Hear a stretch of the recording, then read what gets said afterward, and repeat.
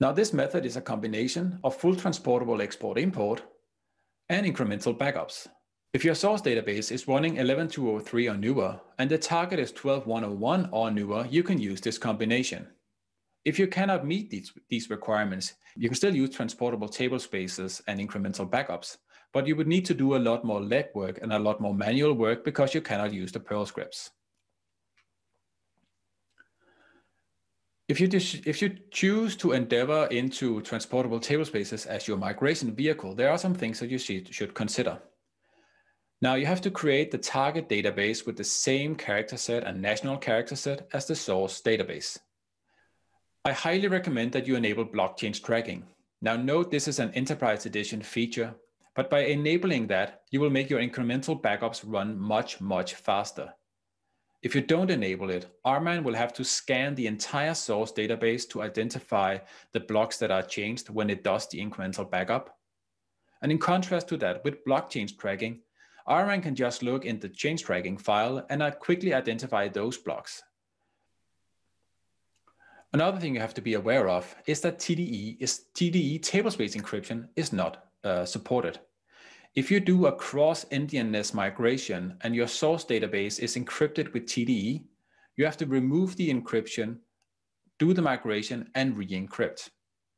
If you're using this method in a migration project where you don't go across endianness, it's perfectly fine to have a source database that is encrypted with TDE.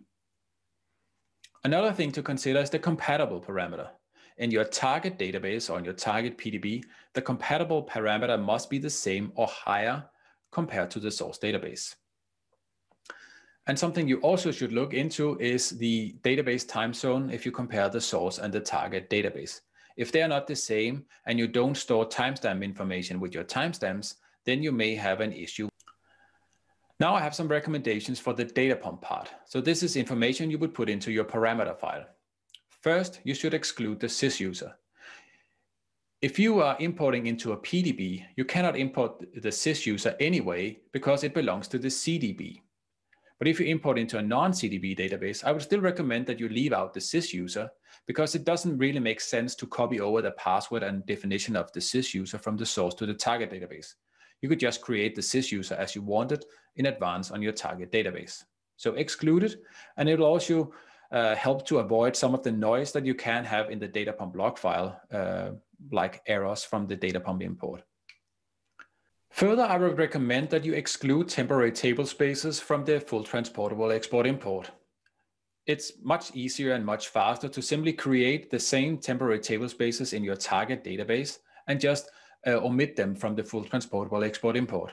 If you don't do that, you might end up with some errors in the data pump log file that you will need to investigate.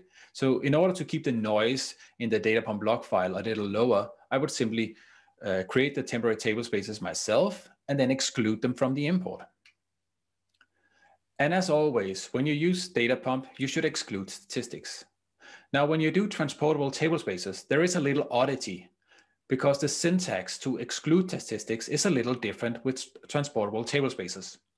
You have to exclude table statistics and index statistics. In addition to that, if you import into 19C, there are some spatial users that no longer exist. And in order to avoid getting errors about those missing users, you can simply exclude them from the data pump import.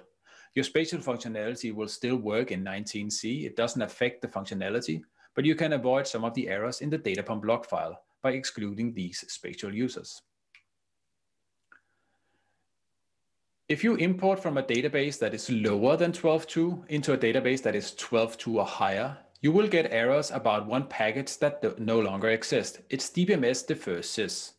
Now this error is totally ignorable. The packet has been removed by design in 12.2, so you can simply just ignore this error in your data pump log file. Another thing to consider is that multimedia has been desupported in 19C. But the components are still there in the database, but the functionality is desupported.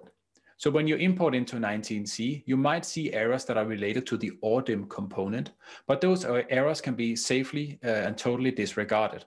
In a later version, the multimedia component will be removed from the database, so you can simply ignore the error.